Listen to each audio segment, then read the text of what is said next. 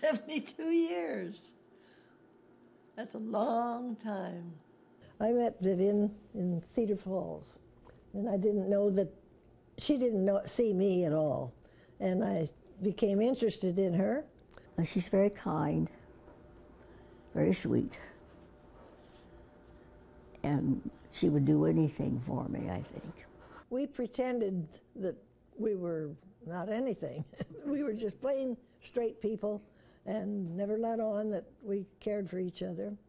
And because we knew the feeling out there. We knew that people wouldn't approve of us, so we just kept very quiet. We're very careful about what we did and what we said. And the hardest part was probably, as she said, when we had to be apart. And we had to go to our parents when it was holidays, and we wanted to be together on the holidays. We did not talk to people or anything about the subject, and no one asked us either. But we thought they knew probably what was going on, and some were happy, some weren't. I guess at 90 now we don't have to worry about anyone saying anything to us or about us. And so I think that we'll be happy now till the end of our lives.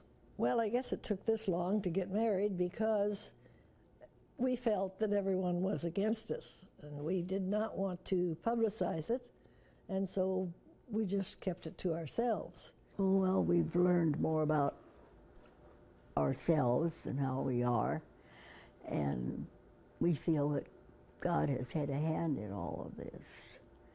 And after the wedding, I think we probably love each other more than we ever have.